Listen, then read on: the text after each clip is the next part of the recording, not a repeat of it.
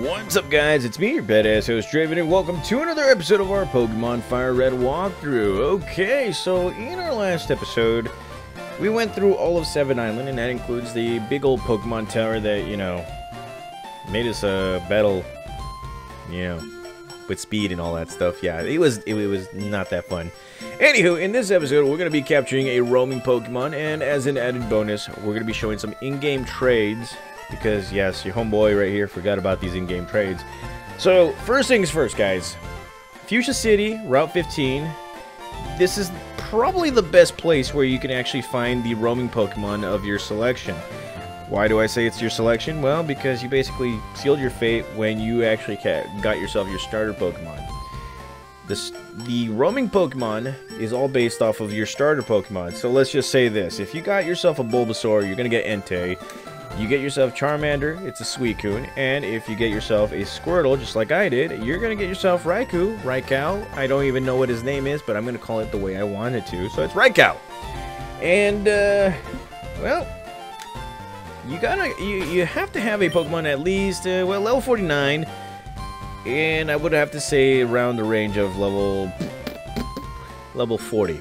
Okay, 40 to 49, because the Route 15 will have some Pokemon that are at a good level, and then on top of it all, make sure to have a butt ton of max repels, because yes, we're doing that little trick again. And well, here we are in Route 15.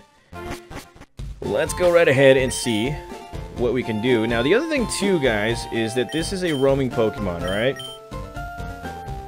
If you fail to capture this Pokemon, if you escape yourself, it won't ever appear again. So you gotta let it disappear and all that stuff. That way you can actually find it. The other part too is the Pokemon that you go up against. Let's just say this: if it's or if it's Suicune and Entei, these two Pokemon will be the easiest to capture, just because you know they don't have speed like Raikou does. And well, obviously, if you're going against Raikou, I would suggest using using the Master Ball and all that stuff. So let's go right ahead and continue on right here and move along. Now, this is the best spot to actually find this Pokemon, because we're going back to Fuchsia and Route 15. Plus, we got the speed button, so it has been very successful for me. I've tried other routes, but it's just, it's whatever. So, I'm going to speed through this, guys. I will be back until we find, what's his face? The legendary Pokemon right here. So, I'll be right back. Okay, so, yeah, it took me a nice total of, like, what, 10 minutes to locate this guy, and I was literally about to give up right here. I was checking out the other methods, guys. Yeah, I was really thinking about it. So, anywho, here we have Raikou, or whatever you guys like to call it. I, of course, happen to get it because, well, I did choose a Squirtle. Now, remember this, guys. If this Pokemon, it doesn't matter if it's Entei, Suicune, or Raikou, if they roar, they will permanently delete themselves from the game. That'll be it. So, make sure to use that Master Ball, okay? Save that goddamn Master Ball for something else. So, that's exactly what we're going to be doing. We're going to be capturing this Pokemon with a Master Ball. So, here it is. Master Ball, go. And I am going to be throwing out that peace sign real soon right here. Look at that. Yes! Throwing out that peace sign. Yes! Okay. So, let's go right ahead and take a look at this legendary Pokemon of Thunder. Raikou. Is it Raikou? I don't even know. Many of you guys are getting annoyed right now by that, and I could care less. Anywho, this Pokemon races across the land while barking a cry that sounds like crashing thunder. And just to piss you off a little bit more, I am going to nickname him the same way I nicknamed this Pokemon back in Pokemon Crystal. So, yeah, say hello to our good old buddy. Yes. There we go, Raikou. There you go. We caught ourselves a Raikou. Okay, so that right there covers the roaming Pokemon, guys. You only get one, so if you guys want to get them all, like if you want to get them all 3, you have to actually play 2 separate games just to get them. So anywho, in the next portion of this whole game right here, I am going to show you guys the in-game trades That way we can complete this whole thing, and then from there, the next episode will be Mewtwo. So I'll be right back with you guys. Alrighty, guys, so here we are back in Vermilion City, and it is time for the trades. And funny thing is, guys, yeah, 5 trades. 5 trades alone within this general vicinity. As you guys can see, we got Poliwhirl, Spearow, Abra, Nidoran Male, and Nidorino. 2 of the most useless trades I could ever say. First trade is going to be Spearow for the obvious Farfetch, and I believe you have to go into this house right here. Hold on, no, not the. Why do I always get that house? So if you go right here, next to the Pokemon fan club, you'll talk to this individual. She's looking for a Farfetch, or she has a Farfetch in order to get for a Spearow. So here we are, gonna get the trade. Now, the reason why I didn't do any of these trades right here is because, well, I kind of wanted to convert it into an extra episode, but since we're finishing up this whole week, well, we're finishing up this walkthrough this week, I think it would be beneficial just to show it with the roaming Pokemon because, well, I wasn't going to spend a whole episode trying to fast forward everything. So here it is, guys. We got ourselves Chiding.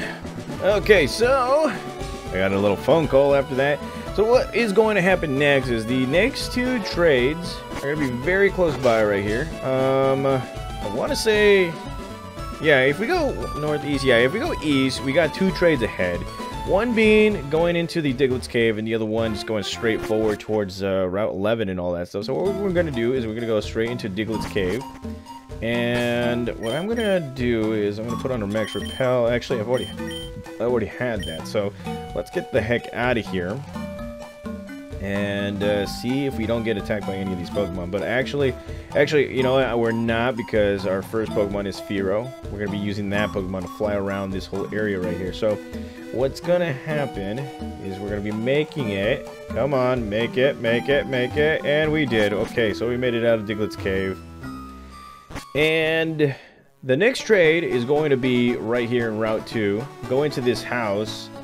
And what's going to happen is if you go straight to this individual right here with the Game Boy, he is looking for an Abra. He is going to be training it for a Mr. Mime. So there we go. We got ourselves an Abra. Now remember, guys, all the Pokemon you trade in the in-game, the level that you trade the Pokemon to, or the level, the Pokemon that you're trading, its level is going to be the exact same as the Pokemon you're trading for. It doesn't matter what level it is. It could be level 10, 15, 20. They will be the same level. So as you guys can see right here, we got Mimine. I think that's how you pronounce it. Mimine. So there it is. We got ourselves Mimine.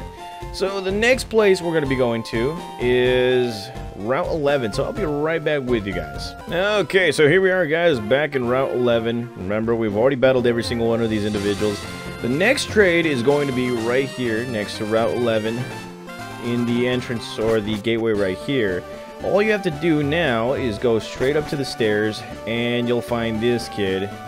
And he's looking for a Nidorino. He wants to trade it for a Nidorino. Now, for me, the most worthless trade that you can ever have in the original versions, including Fire Red and Leaf Green, is the trades of the Nidoran male and female line, both Nidoran male and female, and Nidorino and Nidorina. That to me is pretty useless because we can capture these Pokemon. You do realize that, right?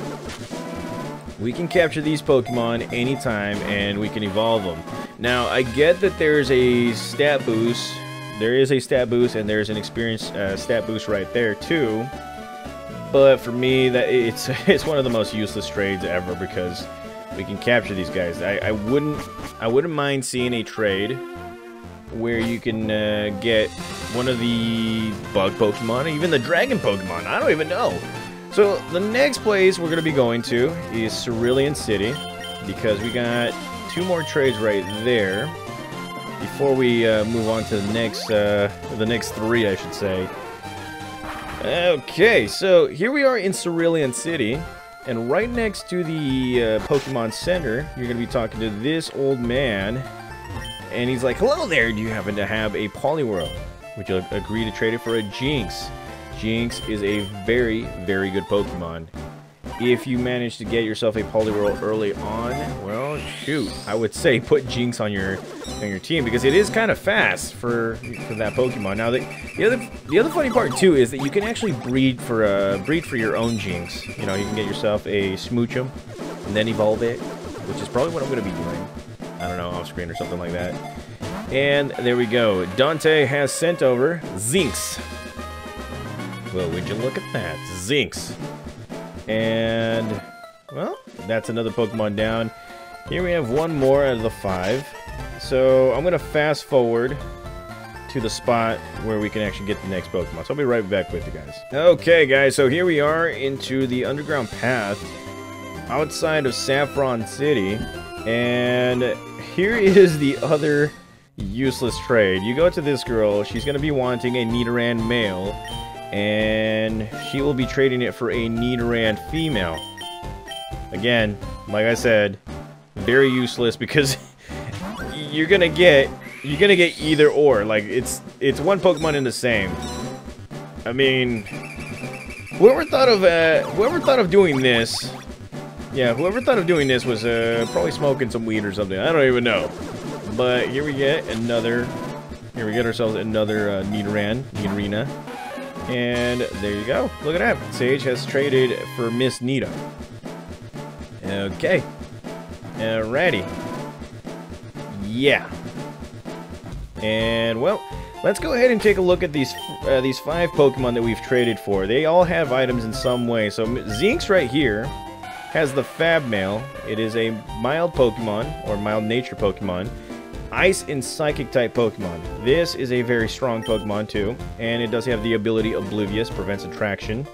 And well, look at that, it has some pretty good moves. The next Pokemon is Chiding, the Farfetch, both normal and flying type. It does have a stick as an item, and well, it does have its Keen Eye as an ability. The following Pokemon is Mimine, the Psychic type Pokemon. And this guy right here has Soundproof, which avoids sound-based moves. And, well, it is a very good Pokemon for, like, Psychic-type moves. And here we have a Tiny Mushroom, a held item for Miss Nito, Poison-type Pokemon. We've already got one of these. And here we have Nina. Okay, so this is, like, again, useless. Very, very useless.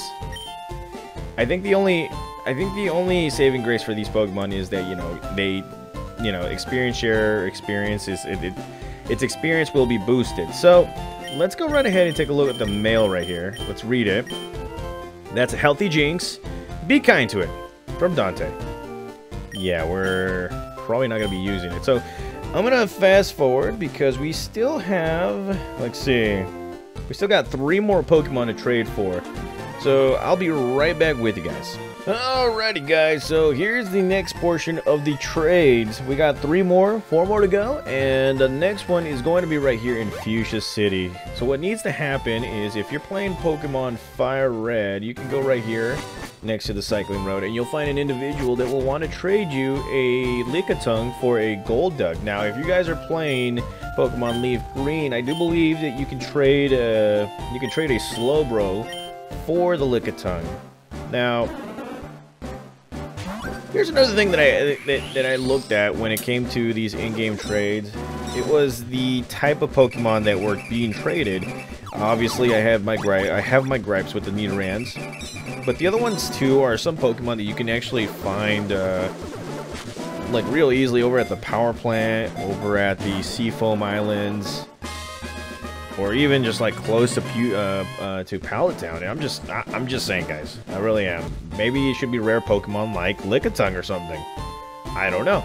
So we got ourselves a Lickitung. The next one is going to be in Cinnabar Island. So we're gonna be, yeah, we're gonna be flying our way over there. And I think I do believe that there are 3 Pokemon you can find right there. So here we are, flying over. And you will find them right here in the area where you can actually trade for or revive your Pokemon. So let's go ahead and find these individuals. I think it's this guy. If you happen to have a Raichu, trade it for an Electrode.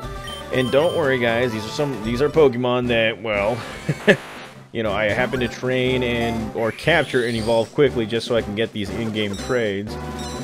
So as you guys can see, we are trading our Raichu for an Electrode. It's not like we don't have one. And, well, there it is. Bam. Look at that. A sphere. That's what it is. That's what it's called. A sphere.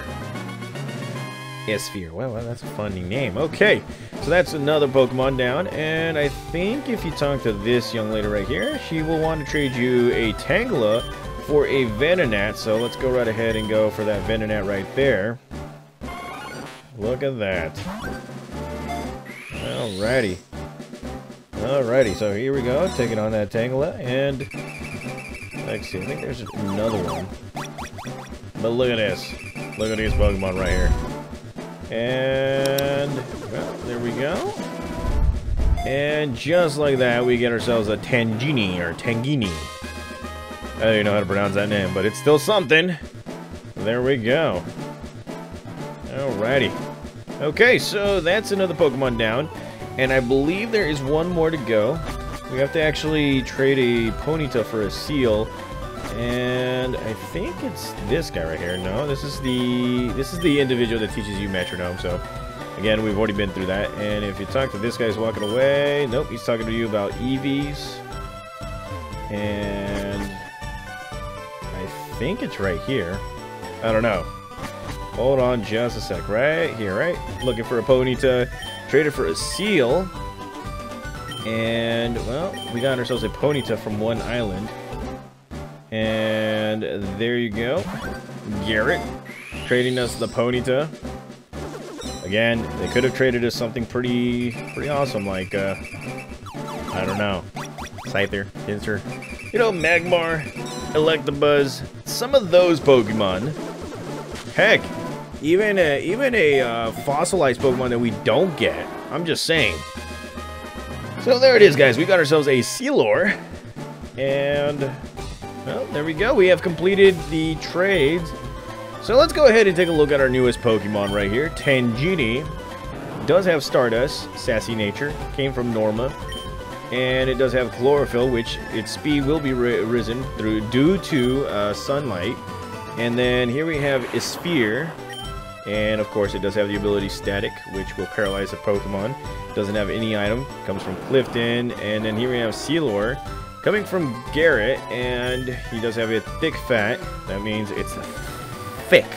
Meaning heat or cold will not affect it because it's thick. And then here we have Mark.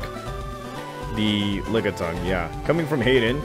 Has its own tempo ability, which prevents confusion.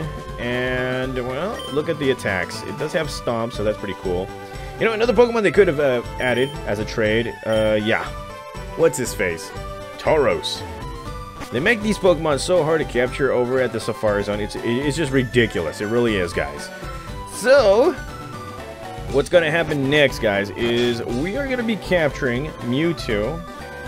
And, yeah, it's going to be a fun episode because, well, we got no more Master Ball, so we have to go at this with everything we got. So, along the way, we will be trading our Pokemon, or training our Pokemon, and, yeah. This will culminate to the final episode, which will be the Elite Four. So, thank you guys again for watching. Thank you guys again for the donations being sent, and, yeah. Thank you guys for having all the patience in the world. I will be back for another episode of our Pokemon Fire Red walkthrough. See you guys.